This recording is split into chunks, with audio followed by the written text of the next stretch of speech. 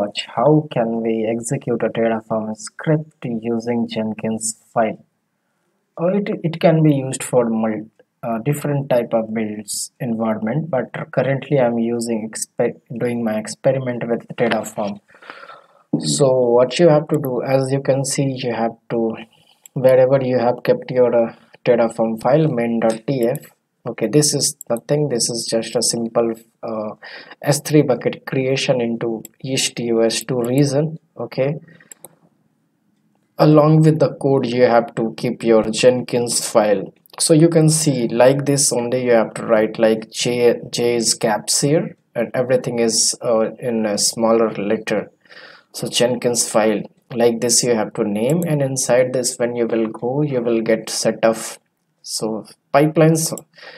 Our declarative script only, like in the last video I showed you like how to write these all things. So you can see here we are doing git checkout and getting our code from GitHub to our Jenkins server. After that we are performing certain steps like stages, going through certain stages like Terraform init, plan, apply and destroy. So this all thing will be done, and here you can see we are using auto approve so that it will not pop up for yes or no. Do you want to deploy this infrastructure, yes or no? So it will do what, it will just give it yes. So this is what, so as coming to this part is done.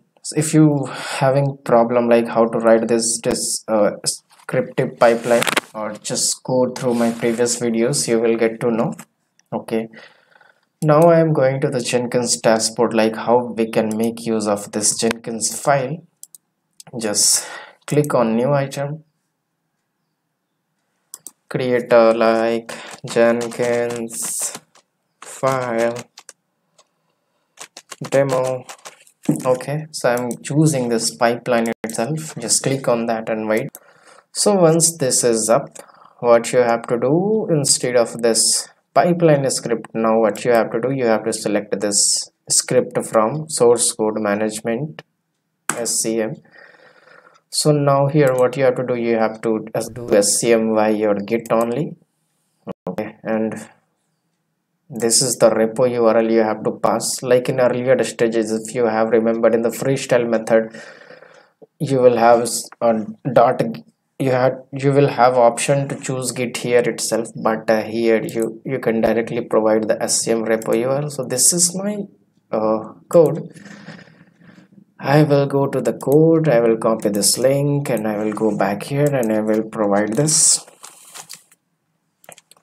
Okay, so let's verify this, enter the git credentials. So actually you can see here my git repo is right now public, so I don't need any password and username to log in it. If you need, if your git is private, then please go ahead and create one user, add your GitHub user here, username and password, and you have to give description.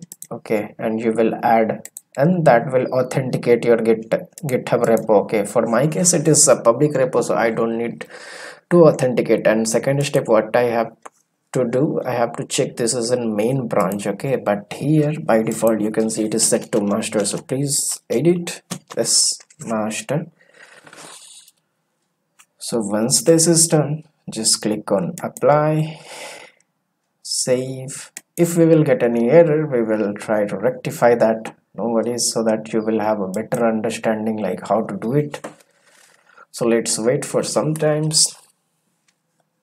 So you can see here you got a new window here like declarative checkout SCM. So it done what, it just fetched the Jenkins file from git. Now it's done git checkout, Terraform init done, plan is going.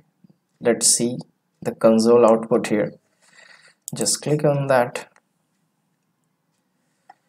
Okay, so you can see 1 to add Terraform applies going for. Let's wait for some moment until this will be created. So you can see S3 bucket is getting created, this is added, and then the next step I have added, like after creation it should destroy as well. So it should give me a success message in the last if everything goes right. So let's wait for some time until it destroy the resource which it has created.